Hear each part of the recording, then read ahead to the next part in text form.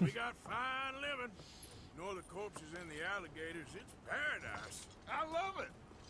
Miss Grimshaw, Mr. Pearson, would you two kindly work your magic? Arthur, take a ride with me. Sure.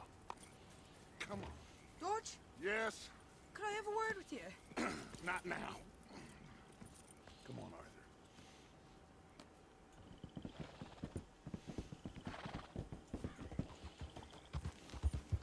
Can you believe that girl?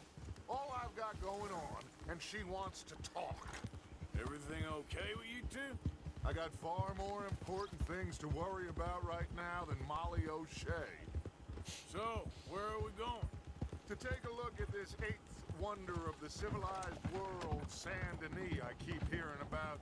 According to the map, the road up this way should lead us right in there. All right. I guess this day ain't over yet. Not quite. Good work back there, Arthur. Everything went okay? Few loose ends, nothing major. And John? About what you'd expect. He's taking it hard. We are going to get that boy back, whatever it takes. I need you to start asking around in the city for Bronte. Subtly, of course. Public places, maybe start with the saloons. Anyone who can put us in contact with him. Of course. What about the Pinkertons? I'm fairly sure nobody followed us. We moved out fast. We should be safe for a few days here. And then? I think we need to move a little further. Put some ocean between us and all of this.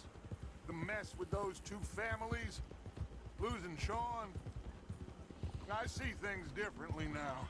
For a long time, I truly believed a paradise lay somewhere in the West for us. But I just don't know anymore. So we're leaving the country now? Maybe. I'm still... God damn it!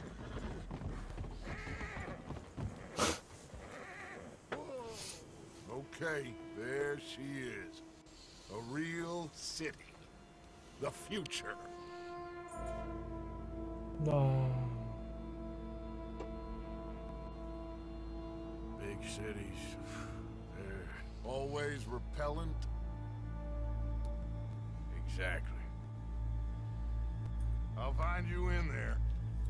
Go see what you can figure out. Yes.